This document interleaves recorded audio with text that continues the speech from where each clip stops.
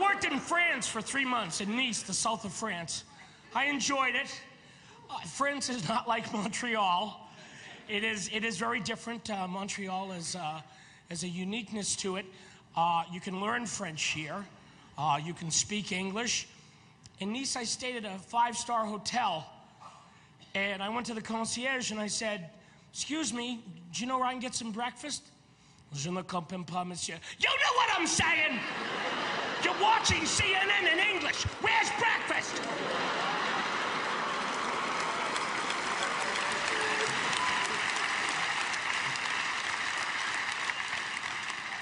I like France, but don't expect Lumiere from Beauty and the Beast to be there when you get off the plane. Be our guest.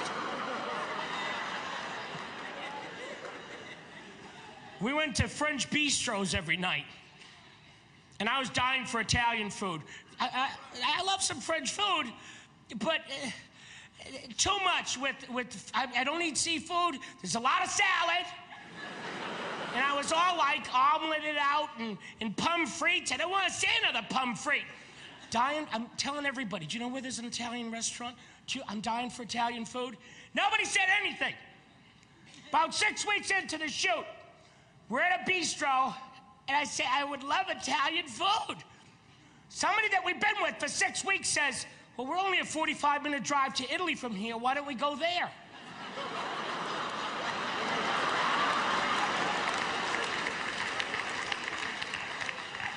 Yes, why don't we do that? I'll kill you later because I need directions. Get in the car. I'm eating pomme frites and went down the street from the motherland. 45-minute drive took me 11 minutes. I could have ran it in 45.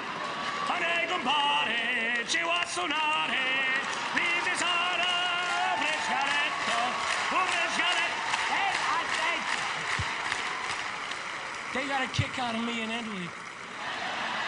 Oh, yeah. I speak a little Italian. I can say, feed me, I'm hungry. It's sono affamato.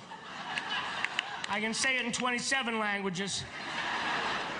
I can write it in hieroglyphics if I have to.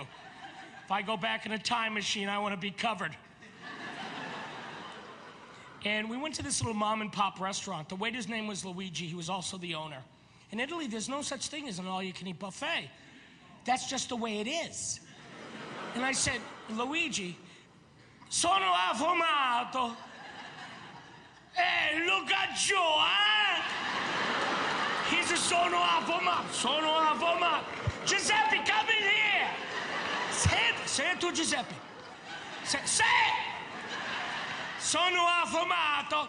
Look at you, huh? You son of a bitch!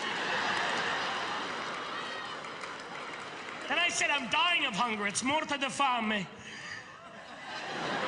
Morta de fame. We're gonna feed you. You're gonna explode all over the wall. I said, could we order? He said, no. First, we're gonna bring out some food.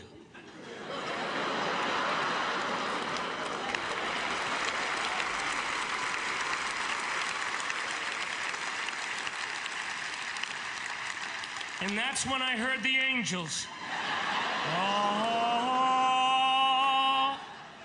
I thought he was going to bring out like an antipasto. He brought out antipasto, fried calamari, potato and gnocchi, pollo vodostano, eggplant milanese. And he says, now we come, we take your order. You're not scaring me. They brought out food for hours. We were fighting amongst ourselves. Stop ordering, this is enough. I didn't order this. I didn't order this either. They're just bringing out stuff. Let's get out of here. We had a friend with us, Timmy. He was too skinny.